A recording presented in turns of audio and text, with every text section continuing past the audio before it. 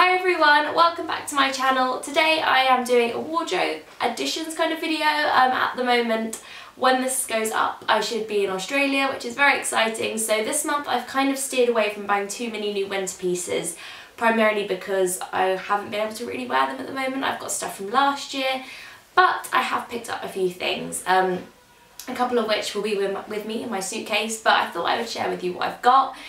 Because there's been some really lovely things on the high street at the moment, which I'm very excited about. So yeah, I thought I'd show you and talk you through, so let's go. Okay, so the first item I've got that I want to talk about is this amazing jumper from Pull & Bear. I picked this up on ASOS. It's on a hanger, you know, I really care about it because it's not on my bedroom floor. But I absolutely love this. I am a really big fan of novelty jumpers and printed jumpers. So this was very cool. I love the kind of varsity look it has with the kind of panelling and the stuff on the arms. But I love the fact it's kind of got that classic leopard print as well, because I think that's amazing for this kind of 60s, 70s feel. And I also love the fact it's kind of got burgundy and a pale blue, so it makes it a really nice kind of wintry matchy piece that you can throw on with like pale denim or a bit of navy, and it just looks amazing. It's really soft as well. It's kind of like, I don't know how to describe the texture of this jumper, but it's, yeah, very soft, very flat. It's not like a bobbly kind of itchy scratchy wool, if it is wool. But anyway, it's really lovely. It's just a great kind of trend piece to throw in with some more classic pieces in my wardrobe. So yeah, I really love that. I've also got a patent skirt, which would have been up last week in my Alexa kind of M&S styling video, which I love pairing this with as well. So yeah, I will pop that down below so you can get some ideas for inspiration as well. The next item I'm going to be talking about are these boots, which I picked up from And Other Stories. These are some of already my most worn boots this winter. I had a pair very similar to this from Zara, which I think I bought about 2 or 3 years ago. They were in the sale, they were at £40, they were really amazing value, and this year, for some unbeknown reason to me, they've gone AWOL. I cannot find them anywhere. I seem to wear them all the time and then they just disappeared, and I couldn't remember the last time I wore them, so I don't know whether the boot fairies took them, I don't know where they've gone. I'm very sad about it, but I was desperately searching on the high street for a similar pair.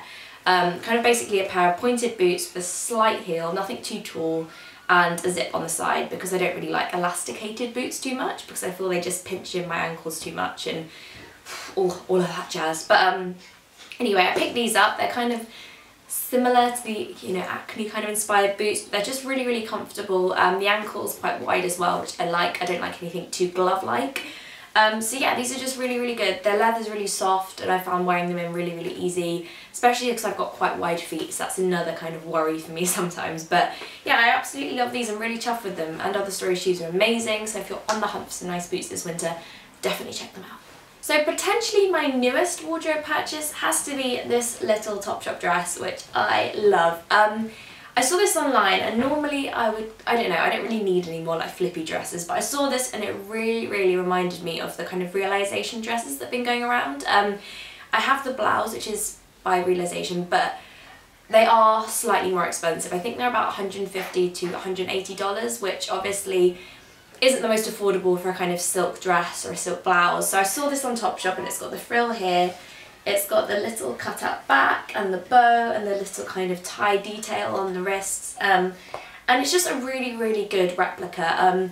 It's not that kind of silky fabric, so it's slightly more structured, which I actually quite like, but it's still really flowy and beautiful.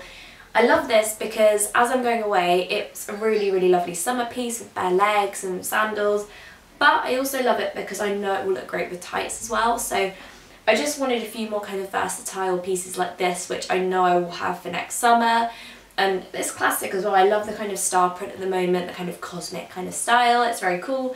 So yeah, I'm just really happy with this. I think it was about £45, which is definitely more affordable than some of the other options I've seen. And yeah, it's just a really pretty shape, and it's got the kind of like peplum at the bottom too, which is very cool. So yeah, love this.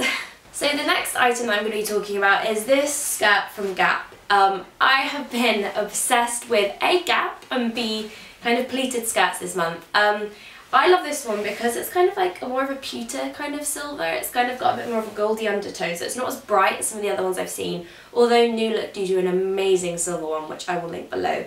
But I've just been loving Gap so much. They've been killing it on the high street recently, and I never say killing it because it doesn't sound very cool when I say it, but They've just got amazing knitwear. I featured one of their striped jumpers, which is kind of quite Gucci-esque. They've just got so many cool things.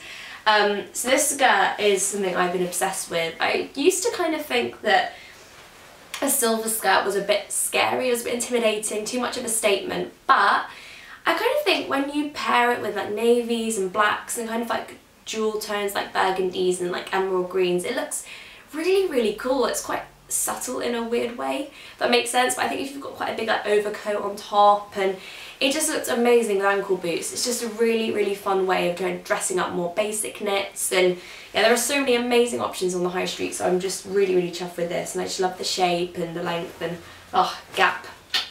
So the first jacket I'm going to be talking about is this one from ASOS. This is an amazing kind of like faux shearling jacket, and it has these amazing little buttons, this gorgeous little cuff detail, but the thing I love most about it is it has a hood. I am desperate for coats with hoods because I hate going out and feeling freezing or going out in the rain, and I've actually worn this in the rain, which was probably a bit of a silly idea, but it was fine, which is another thing, because with anything that's kind of suede or like a faux suede, I really, really worry about how it deals with water. But I went out on Oxford Street and it was peeing it down, and this is fine. So yeah, if you're worried about that, this is great. But I absolutely love this. I think the thing with these kind of jackets that I worry about is how hard they can be to move in and layer with knits. I had a vintage jacket a couple of years ago, a proper Del Boy jacket, and it was so chunky and thickly lined that I just couldn't move my arms. I was like this the whole time. And I did love it, and I do love it, but I just wanted something a little bit easier to throw on and off, which was still warm but just less of a chore to kind of move in. So this is amazing for that, and it ticks all the right boxes, so I really love this. The last item I'm going to be talking about is this amazing coat from Jigsaw. Oh my gosh, obsessed with it. But there's such a lot of coat.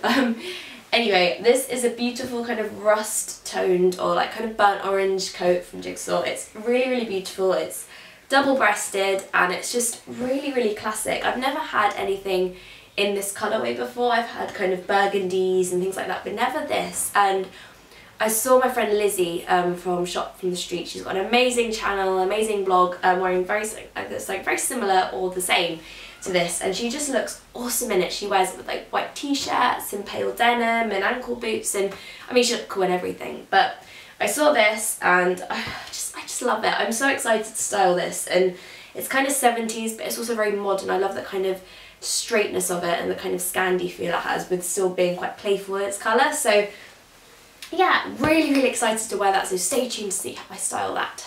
So yeah, that is that for this video. I really hope you enjoyed it. Just a few little bits I've picked up recently, but there will be a monthly favourites coming up, so there'll probably be some more fashion items in there. Stay tuned for a couple of lookbooks, and yeah, I really hope you enjoyed this video. If you did, please give it a thumbs up and subscribe, and I'll see you next time. Bye!